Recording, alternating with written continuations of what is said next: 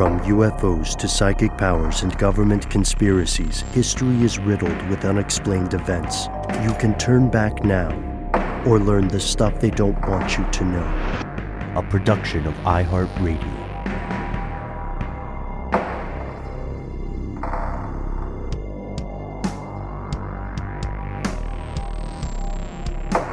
Welcome back to the show. My name is Matt. My name is Noel. They call me Ben. We're joined as always with our super producer, Alexis, codename Doc Holliday Jackson. Most importantly, you are you. You are here. That makes this the stuff they don't want you to know, and we want to welcome some very special guests.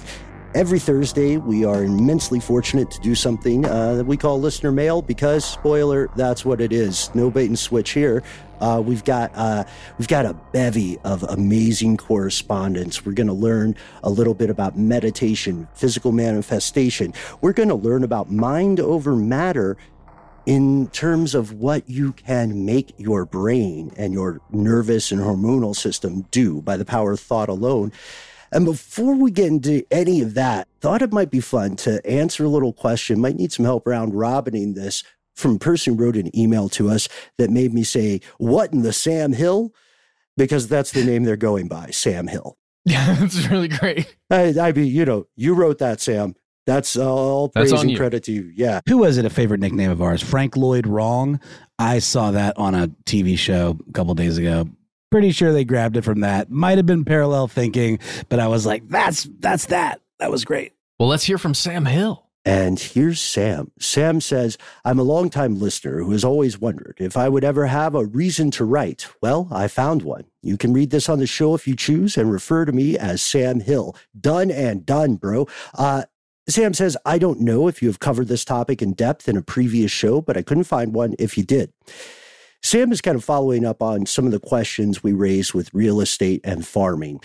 Sam says, I grew up on a family farm in central Wisconsin. I recently took my girlfriend on a tour of the area where I grew up, noting all the changes in the 36 years since I left the farm life and moved to the city. The only building still intact was the house we lived in.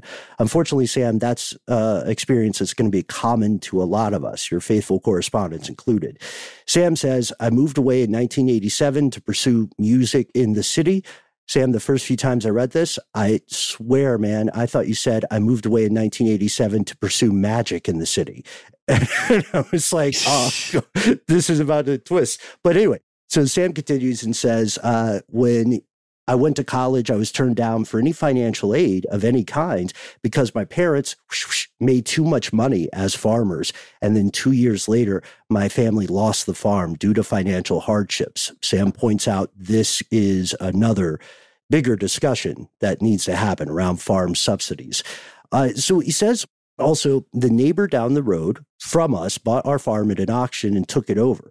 I don't recall what we had for acreage at the time. We had 480 acres in the mid 70s, got as high as 840 acres in the heyday. Wow. Yeah, big operation. And the neighbor who bought their land had an even larger farm.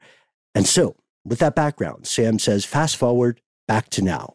So we're back to the future with Sam. Sam says, I found out while visiting with my family that the neighbor who owned all that land recently sold it to China. I was both stunned and saddened to think that my childhood home had been sold to interest outside of the United States. Whatever the amount of acreage involved, I assure you it was significant. It's also an extremely large milk-producing dairy farm. And I see online, says Sam, that Congress is currently discussing the rampant buying of American farmland by China. My question is, how is this even allowed to happen to begin with? Would I be able to just buy up land in China? Our land was used for growing corn, wheat, oats, soybeans, etc. Is the food grown there now shipped to China, or do they sell it here? Do they qualify for the same subsidies as domestic farmers? I would love to know more about the background on how this is allowed to happen, as well as what Congress might do to stop this from happening. Spoiler, Sam, not much. In short, can you tell me what in the Sam Hill is going on? Isn't this just a question of capitalism? Like our country is just like, yes, buy whatever, sell whatever. But countries like China, Russia, other countries in the world are more nationalistic. Well, okay, but I think there might be an error here because I don't think that farm was sold to, quote, China. It was probably Right. sold to Chinese interests, private companies that maybe operate out of China or are owned in China. Yeah, and that's a really great point, Matt. You're a mind reader, dude. That's where we start, because the government, quote unquote, of China, or the People's Republic, they're not going to be buying a lot of stuff directly. That doesn't make sense. It could be a state-owned proxy company or an investment firm. It's much more likely, however, that it could be a non-wholly owned state subsidiary. It could be a very wealthy individual who wants to find a safe place to park their money.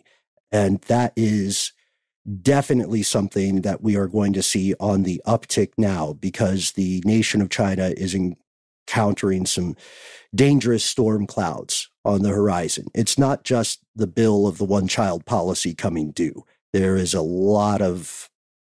are many economic plot twists ahead, and wish the people of that country the best of luck with those. So yeah, you're absolutely spot on, man. It's probably not the big government of China. It's not like Xi Jinping is slamming the kitchen table going, I need more milk and oats and soybeans. Maybe he is. I don't know. I've never hung out with him. It would be a smart move to control the manufacturing of food in, a rivaling country. Absolutely. Yeah. Which is why there's such a double-edged sword, or devil-edged sword, if we want to keep the misspeak there, to farm subsidies in general. But there's another question Sam asked, and Sam, it's fascinating that we haven't addressed this in more depth in previous episodes or listener mail segments. Sam says something very reasonable. Can I just go buy land in China? If I, Sam Hill, if I have a couple $100 million, can I just roll up somewhere and say, I'm going to buy this village? Well, I mean, to travel to other countries, you have to have certain credentials and certain bona fides and like visas and things like that to get a job. So one would think to purchase land that would benefit your personal portfolio, you would have to have something similar, right? Yeah, and it can get pretty dicey, because as mentioned earlier here, there are many countries that do not really allow foreigners to own property or real estate. And a big part of that is the shadow of imperialism and colonialism. The world learned how that can go wrong. Right now, and this may be astonishing for some of us, there's no what you could call land ownership or freehold owning land in China the way there is in the US and a lot of the West. All of the urban land in the nation of China is owned by the Chinese government, like right out by the Chinese government. You can get these leases on this state-owned land. And if you go outside of the city, if you try to buy that farm, for instance, what you'll find is all suburban and all rural or agricultural land is owned by collectives, local groups of farmers. It's called collective land. So let's assume you're a Chinese national. You can say, hey, can I get a lease on this land? And they'll lease it to you. Can I use it for something? Can I grow, can I grow soybeans or et cetera on this land? Then yeah. But when they allow you to use it, when they allow you to lease it, you cannot transfer ownership of it. So if you have leased, like if you're a real estate magnate and you have leased the land to build a huge apartment complex, you can't really sell it because it's not really yours. It's changing a little bit. I think it was in 2019, there was a law passed that allows rural collectives to transfer, I guess, not even ownership, but transfer the ability to use land for certain things. Like, hey, you can grow, potatoes here. Just remember, it's not really yours. And for people in the US, that can seem very strange. Totalitarian, kind of, Yeah. And so I was looking at, with your question, Sam, it kind of turned me into a dog with a ball. It's kind of difficult to get citizenship in China, and getting citizenship would allow you to participate in this lease scheme. China is actually, if you're in the West, China is one of the most difficult countries when it comes to citizenship. It's like Vatican City, Liechtenstein, Bhutan, Qatar, Saudi Arabia, Switzerland, China, and, all the hits like North Korea or Iran. It's going to be much more expensive than buying land here in the United States. And that barrier to entry is 100% on purpose. Yeah, that makes sense. That's what I would have assumed. But to the listener's point and question, are there opportunities elsewhere for that?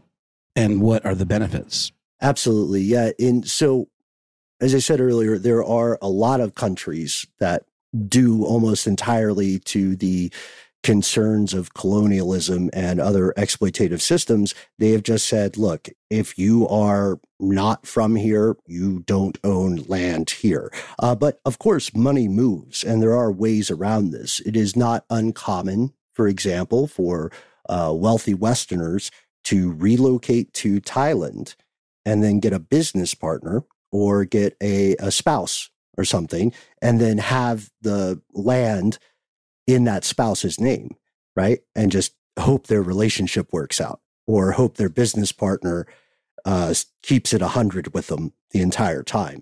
That adds a level of risk that is not present in U.S. real estate. I know there's some stuff going on. We talked about it before with Saudi Arabia, right? Where there were nationals buying up expensive properties in large, like bulk rates, basically. But there was also some recent reporting out of CBS News about a Saudi Arabian company buying up land. I want to say it was in the Southwest, like Arizona, Nevada, those areas. And they were accessing aquifer water, water that was deep below. And they were just pulling it out of the ground for uses that were not necessarily for like an American company or something like that. I don't know what I'm... You're 100% right. Yet again, Matt, what you're talking about is Fondo Monte. Fondo Monte is a company, is how the shell game works. It's a company that's owned by another big dairy company that is, of course, owned in practice by the Kingdom of Saudi Arabia, by the House of Saud. You're absolutely right. It was Western Arizona. They bought a ton of land there, not necessarily to grow anything, but to practice resource extraction of the groundwater aquifer, because in that part of the U.S., there are absolutely no regulations on how much water can be pumped out of the ground. Nestle must be so pissed right now. Yeah. Like we should have figured that one out. No, you figured out our game, is what Nestle says. Well, again, my original point was like capitalism. It's like our whole system is based on like resource extraction, paying for resources, paying for commodities. Like, and the system is so behind the new data about how this is actually very bad for life on this planet. And not to mention the lobbies and stuff that are like trying to keep it in the old way, but it's just really hard to walk it back, So I think the fact that anyone from any country can buy land here makes sense. It tracks for the way we do business. Yeah, I would agree with that. And Sam, I would agree with you as well that there is an unsustainable discrepancy here. And you hit on 2 points that are simply going to become more and more important as the years while on, unless the religious folks are right about that red cow that we discussed earlier this week. Right now, what we would love to do, would love to hear from people who have firsthand experience with struggling family farms. Tell us the real deal about this. We would also love to hear your experience with foreign investors in real estate. Or, hey, if you have a story to tell us about your experience as a non-native somewhere in the world participating in the real estate game. Because again, my understanding is it gets much, much easier the more money you have. 1-833-STDWYTK, conspiracy at iHeartRadio.com. We're going to pause for a word from our sponsor, and we'll be back with more messages from you.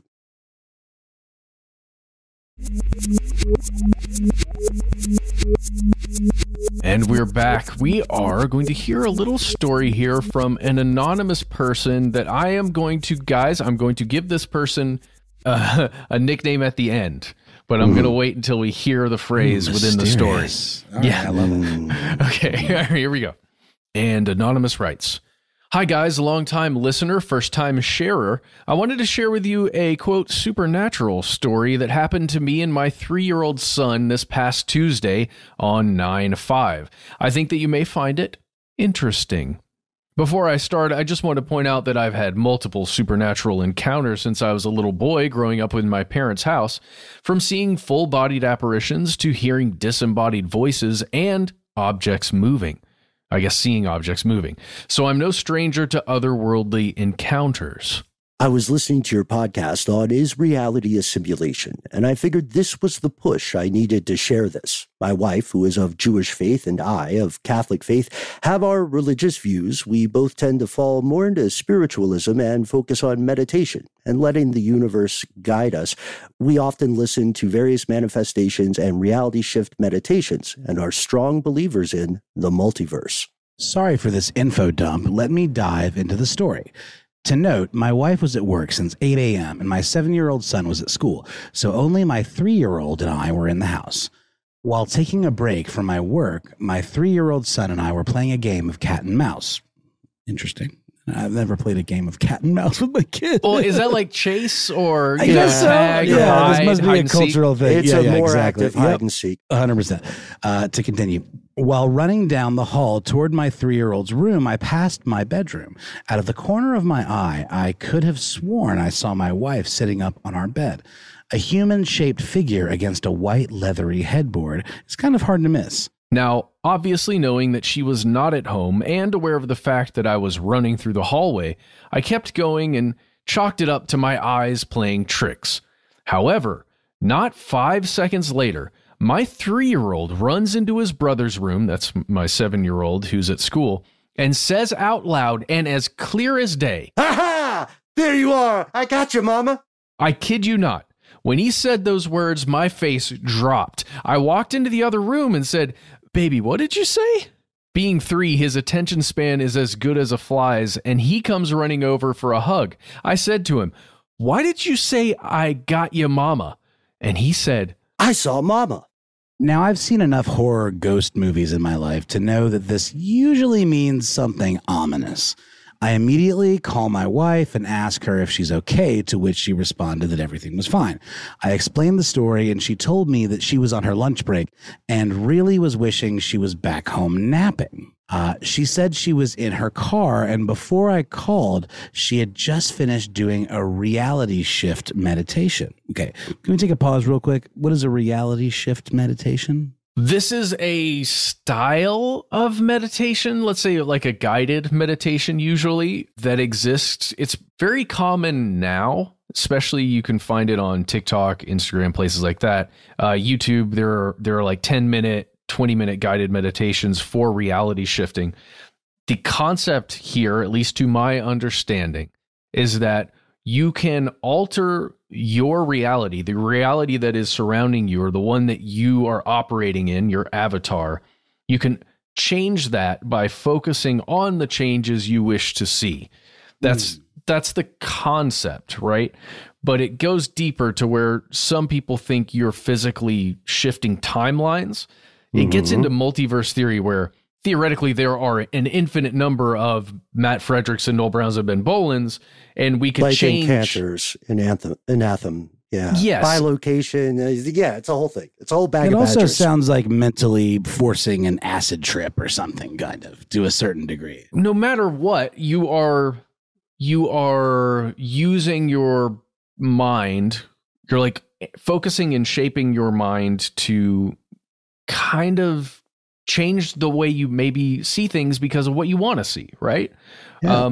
It's more like shifting perspective, in my opinion, than actually shifting realities. But yeah, it's a psychological transcendence. The difference between this and the idea of forcing an acid trip or creating a psychedelic experience in your own mind, which is totally possible, is that in this case, our person who for now is anonymous saw the results, which would not happen with a self-induced meditation, and continues to say, we came to the conclusion that this was her manifestation coming through, and that in another reality, she was home with us, getting a chance to nap.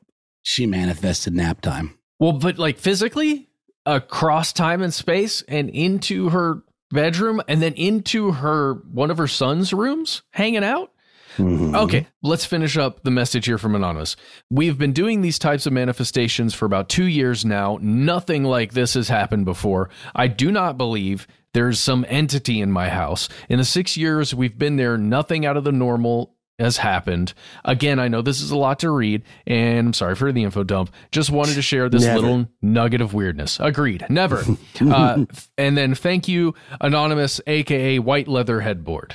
That's White to me really headboard. It stood out to me so much. This image of his leathery white headboard on his bed. I was like, what kind of bed do you have? I like that it's leathery and not leather, So shout out to you, WLH. Send us a pic. Is it creepy for us to ask for a picture of the bedroom? Nope. Well, there's a reason, because knowing where the kid is running, knowing how it looks from the hallway, encounters peripheral vision, et cetera, et cetera. Matt, I got to tell you, honestly, I practice a lot of meditation, so I'm a little biased on this one. I also read a lot of weird stuff. So I have to recuse myself by simply saying, I don't think science has the answers. And I'm going to stand by that. Well, that's a pretty good answer in my opinion. I've done some experimentations with astral travel attempts, let's say, with those kinds of things. We've been covering this for so long. I'm sure we've tried a number of things that we don't even tell each other about because honestly, they're a little weird. I mean, they interest us. And for me personally, there's a bit of a fear if I told you guys some of the weird junk I've attempted associated with our episodes. Matt, the past of my family, so it's like I'm pretty sure that if you described something, even if I didn't know exactly what it was, I would probably just back you up. I'd be like, yeah, give it a shot. Who knows? Don't hurt anybody. But what I would say is I have had experiences in a meditative state where it feels as though I am somewhere else. My consciousness is in another physical location, and I feel as though I am observing things that are occurring in that location. Mm-hmm. And I know that sounds really weird, and I'm using the phrase "I feel as though" because that is how I experience the human way of expressing it. Well, that's how I experience it. Yeah, exactly. It doesn't mean that I'm actually there, but wow, what if you could? Well, I have a really good friend who I knew in middle school, but he was older than me and was a really cool artist guy. And then I sort of reconnect with him later in life, and he is this filmmaker and really into astrophysics and psychedelic stuff. But he's never been a heavy drug user. But the first couple of times we hung out, later in life, he just told me unequivocally that he astral projects all the time and really believes it. And it really was the first time that I was forced to question my judgment about something like that, where I was like, he believes it. He's saying it in such a matter-of-fact way. I'm like, how could I possibly call this man a liar? You know what I mean? That's rude at the very least, disrespectful at the very most. And I was just like, it really made me rethink, and I don't think he's mentally ill. He's a very functional, creative person, and I was just really taken by how much he expressed it with such confidence. Well, we're certainly not the only ones. Neither is White Leather Headboard and his spouse. There are people out there all over the planet right now experimenting with this stuff, attempting this stuff. Some people taking it a lot more seriously than others, right? Choosing to focus on this as almost a study. Or to incorporate it in part of their lives as something they do every day. You could compare it to prayer, everyday prayer kind of thing. I right? love that. Yeah, that's great. That's smart. Or even waking up and reading a newspaper, that kind of ritual that a lot of people have. Any kind. Yeah, for sure.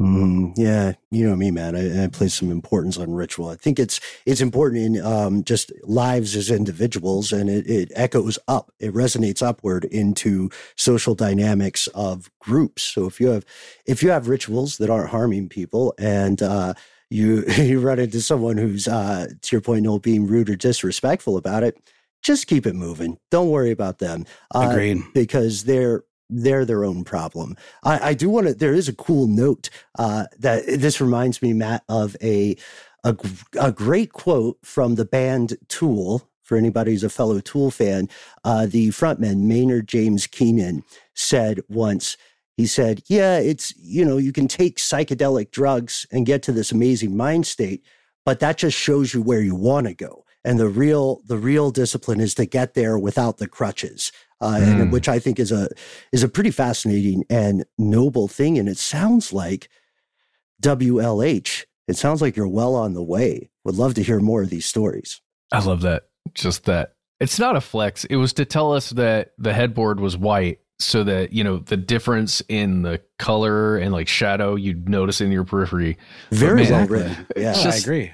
Just be like, yeah, my white leather headboard. Red leather, yellow leather, red leather, yellow leather. All right. Well, that's it for now. We'll be right back with more messages from you.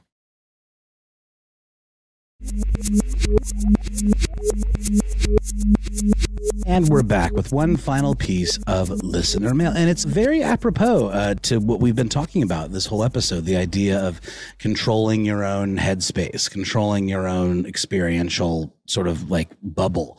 I'll get right into it. This comes from, I'm going to call them Rice because they didn't give us permission to name them. Hello. A few years ago during COVID, I moved back into my parents' house to pursue a degree.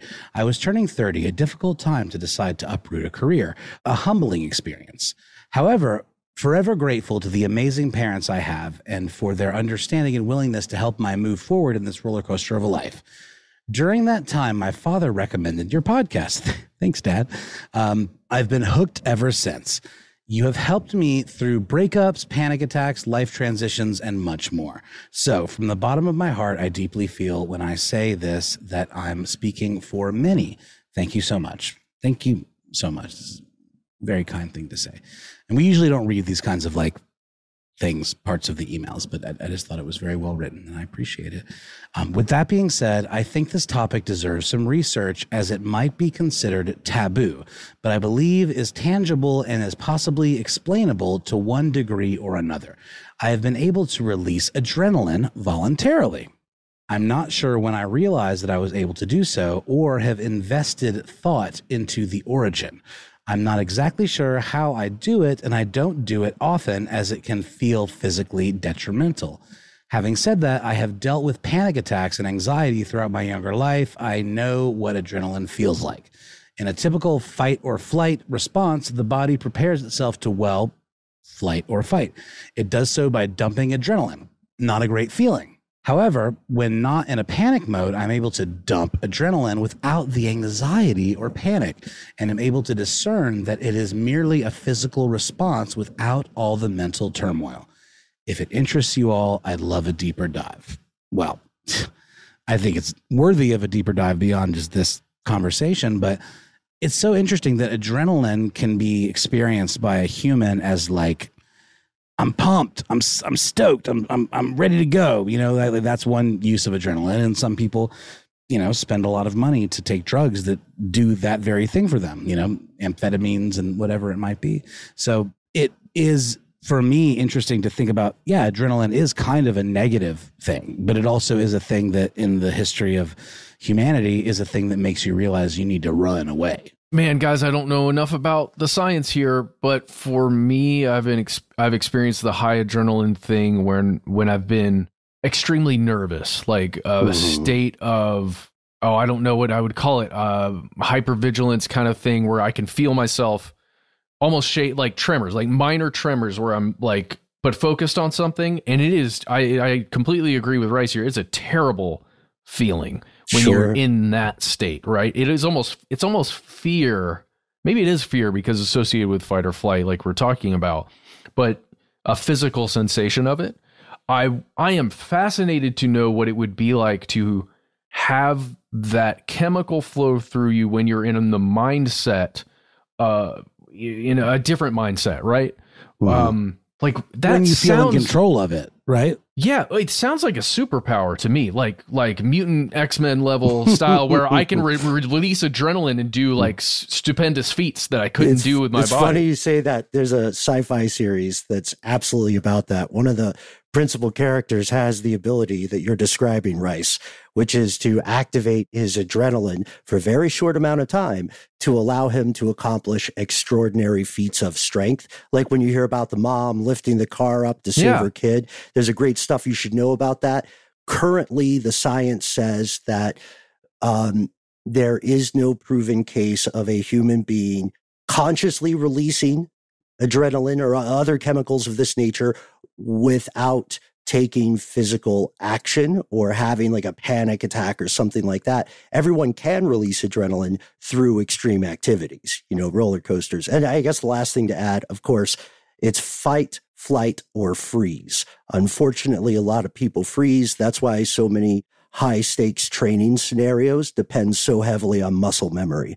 For sure. And my kid recently, because of some neurodivergent type stuff, was given a waiver through the school system to have a little more time for tests and things like that. And we just discussed the other day how much of a difference it's made. Just the knowing that you have a little more time has made them not go into freeze mode.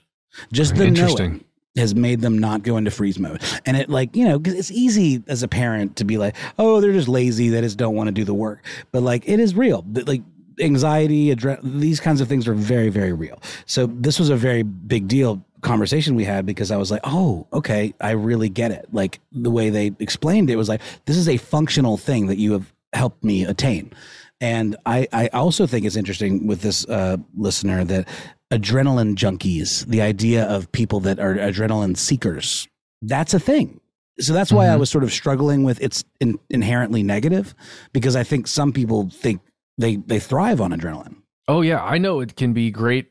I was just going to tell a personal story. It can be great for me when I'm playing drums if I get a little bit of that feeling, and then I feel like I could play drums for forever. But if I'm not, I can tire out super easy. So like, man, I wish, it does make me wish I had this button. Let's do it, guys. Let's develop an adrenaline control mechanism. All right. I'll text Pfizer back. Just get back on DARPA's Instagram. They are going to need to make some money with all those drugs coming off the shelves. That's right. They are. Yeah. They are in the hole. We should help them out. What do you think, guys? For sure. There's a question I have for you, Rice. I would love to, while being respectful of your time and your anonymity and comfort level, I would love to hear what your process is, what your ritual is for experiencing this feeling. Are there physical things you do? Like, the old canard about how people are stronger if they put their arms on their hips, akimbo, a word I never get to use. Or is it more of a mental process? And if so, is that mental process ritualized? Or is it just like, like Matt said, is it just the mental version of a switch that you can flip? Kind of like how flexing your jaw can make your ears click for some people. These are very interesting questions. I would love to learn more personally. Oh, same. And it makes me think of, there's a really great X-Men adjacent television series called Legion, where it really kind of flips the script of mutant powers into a mental health kind of more like, what we know about psychology and things like that. And I think it's a really well done show. But a lot of the way the powers are portrayed in that show is about a mental ability to control things in the body that are like usually automatic. And I think that's a very interesting perspective. So with that, I think it's time to end today's episode. What do you think, fellas? Agreed. Thank you. Not just to Anon, not just to our pal leathery headboard, not just a rice, but to all the other folks who take the time out of your day, including you, Sam Hill, or your evening to share your stories with us, but more importantly, with your fellow conspiracy realists. We are immensely grateful, and picture me as some sort of non-human version of that Uncle Sam propaganda poster pointing at you, where the eyes follow you wherever you walk. We want you to join stuff they don't want you to know, and we try to make it easy to do so. So share your stories and tell us your experience. We find it invaluable. Oh, you can join so easily by following us at the handle Conspiracy Stuff on YouTube, Facebook, and Twitter, nay, X, whatever the hell it's called. Hey, do you want to call us? 1-833-STDWYTK. It's a voicemail system. We can't wait to hear your stories. When you call in, you've got 3 minutes. Say whatever you'd like. Just do please give yourself a cool nickname we can put in our system, and we'll know who you are next time you call in. Put the number in your phone if you call in case you get a call back. You won't think it's just some random 800 number. And let us know if we can use your message and voice in one of these listener mail episodes. Hey, if you got more to send than can fit in that 3 minutes, why not instead send us a good old-fashioned email? We are conspiracy@iHeartRadio.com.